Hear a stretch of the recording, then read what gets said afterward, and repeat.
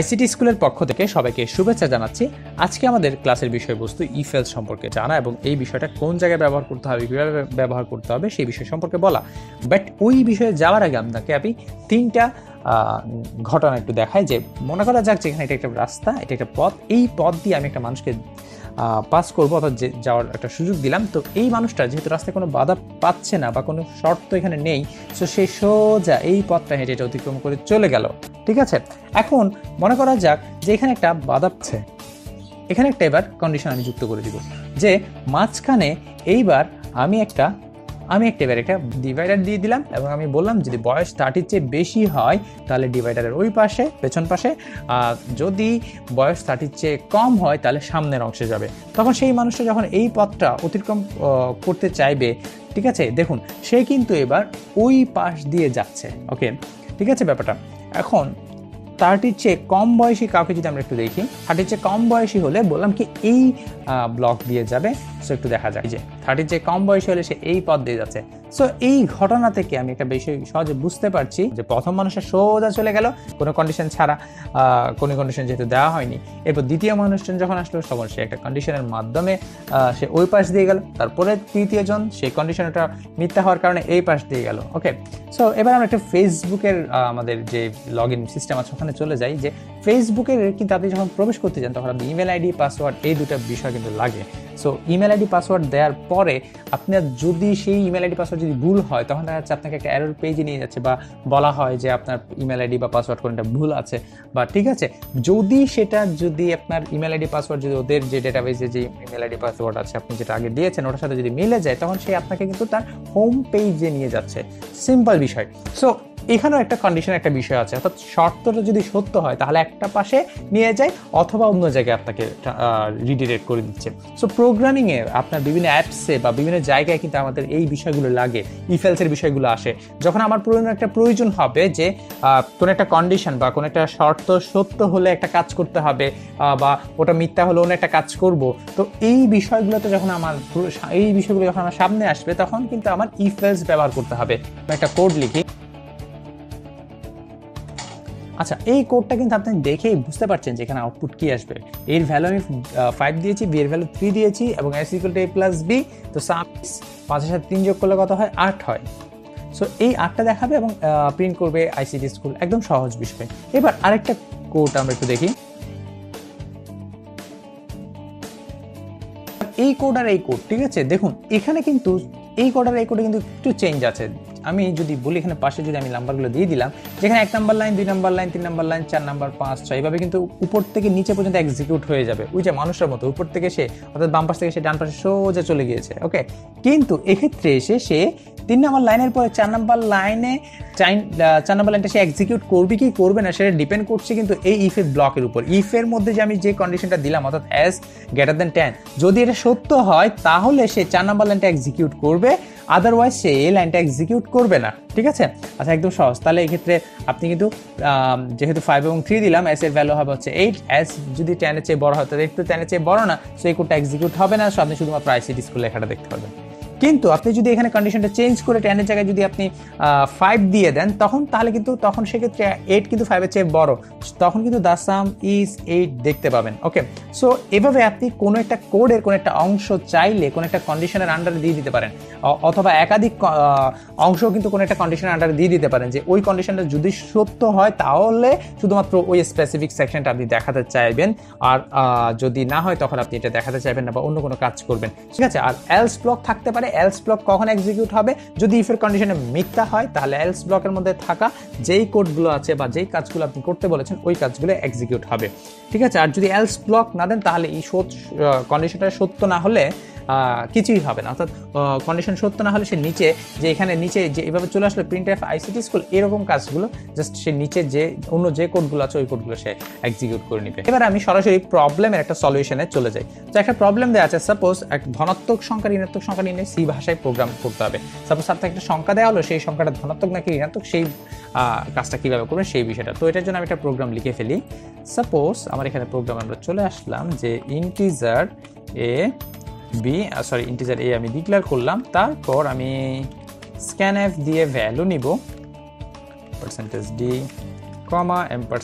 %a। সহজ বিষয়। এরপরে আমি সাপোজ প্রিন্ট করলাম the number is %d comma a। Suppose আমি আগে এর নাম্বারটা প্রিন্ট করে দেই। সো এটা দেখেই বুঝতে পারছেন যে এখানে আমি যদি এবার 5 দেই তাহলে আমার 5 আসবে। এখন আমি বলছি যে 5টা পজিটিভ নাকি নেগেটিভ, বা যে সংখ্যাটা আমি ইনপুট দিব সেটা পজিটিভ নাকি নেগেটিভ। ওকে, আমি এখানে 5টা আমি ইনপুট দিলাম, সো আমি লিখে দিলাম পজিটিভ। সো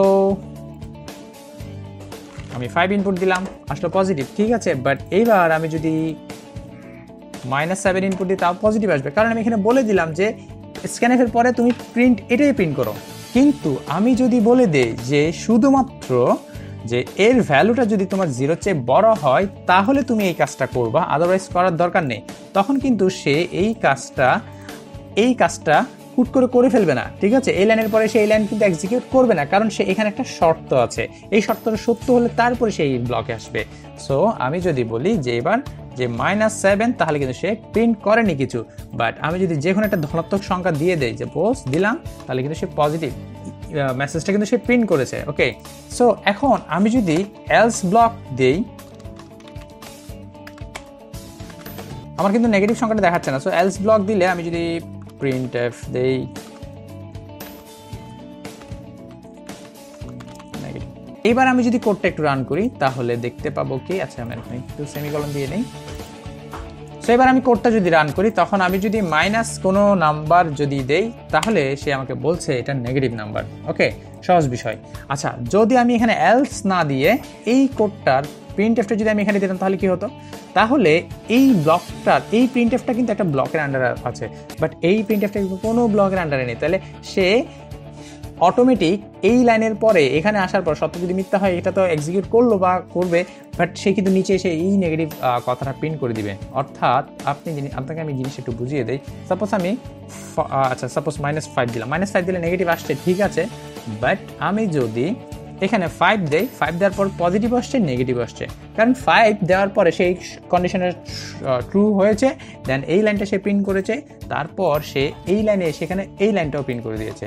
সো আমি যদি কোনো একটা শর্তের উপর বেস করে কোনো কিছু করতে চাই তখন কিন্তু তাদেরকে যদি শর্তের বাইরে রেখে দেই, অর্থাৎ কোনো কন্ডিশন না রাখি, তখন কিন্তু সে ওই লাইনগুলো এক্সিকিউট করে ফেলবে।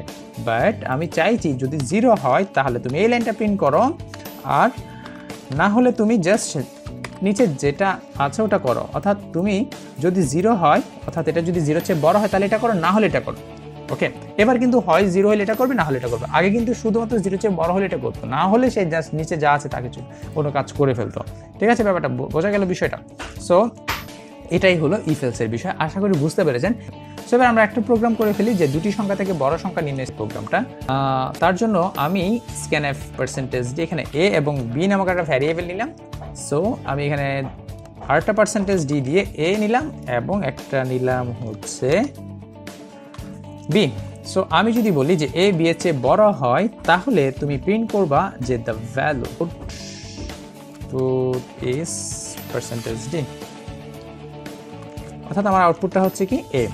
আর এটা যদি না হয় তাহলে আউটপুট হবে কি b। ওকে, সহজ হিসাব। সো কোডটা একটু রান করি। আমি যদি এবার 45 এবং 3 দেই তাহলে আউটপুট হচ্ছে 45। আচ্ছা, যদি আমি পরেরটা বড় দেই, 5 দিলাম, 505 দিলাম, তাহলে আমার বড়টা চলে আসলো।